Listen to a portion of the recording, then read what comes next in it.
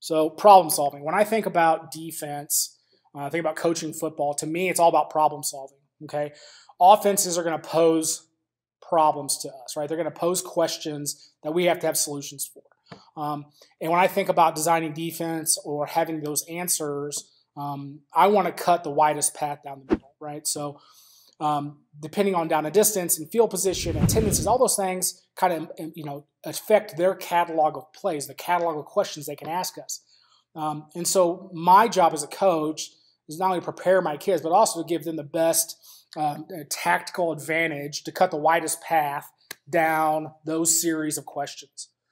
So when I think coaching, when I think defense, I think problem solving. You'll see it in my Twitter profile. It says professional problem solver.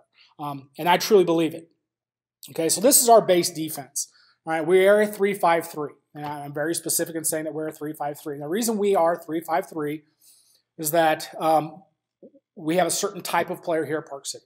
Okay, we are a large school, but we are always seems to be short on line.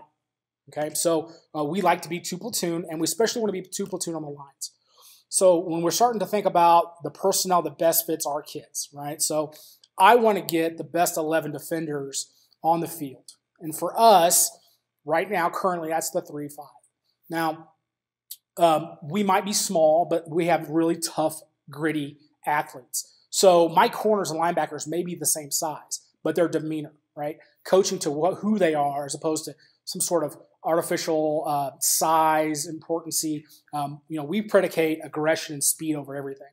So the 3-5 allows us to be, in better positions, to play aggressive, to take advantage of our speed. We've all given up 300 yards passing. We've all given up 300 yards rushing. The rushing issue is always going to be the one that we want to stop. The game is advanced.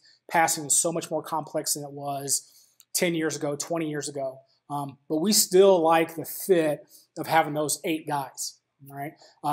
Often when I explain our 3-5 to people, I tell you it fits exactly like a 4-4 where you're always getting your 3 tech to the play. So while it looks like a 3 down, it really does feel, run fit wise as a coach, like a 4-4.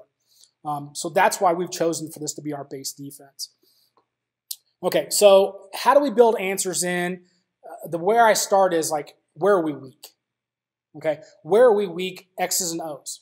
Okay, so X, O's wise, being a 1 high, right, cover 3 team, immediately sends off the alarms about 4 verticals.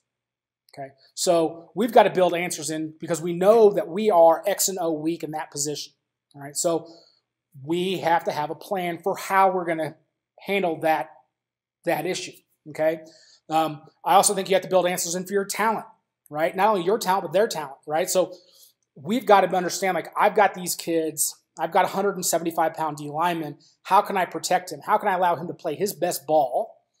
Right? Can I make adjustments for him? Can I protect the kid? Can I put him in a position to be successful? Okay. There's also talent disparity. Their talent's better than ours. How can we offset it? Right? Or if you're lucky, maybe they have a talent deficiency. How can we take advantage of that talent deficiency? Okay. And the other thing is coaching.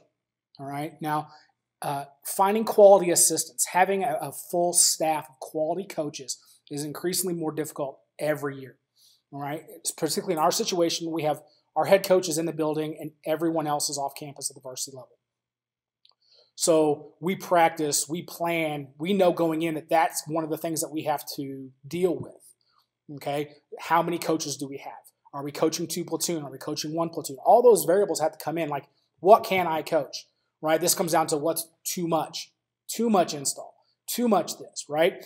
And so those are all the things that we have to think about from a weakness standpoint. Like, right, I would love to stay in our base defense. I've often said that, vanilla is my favorite flavor of ice cream. Okay, I want to be basic. I want to be plain. I would love, the dream would be in our base, cover 3, 80% of our snaps for a season.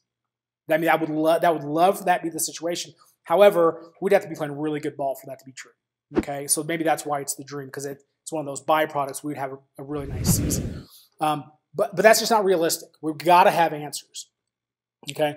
And so when we start, like I said, the reason we're at 3-5 is we are short on line. We don't have a lot of size. We're going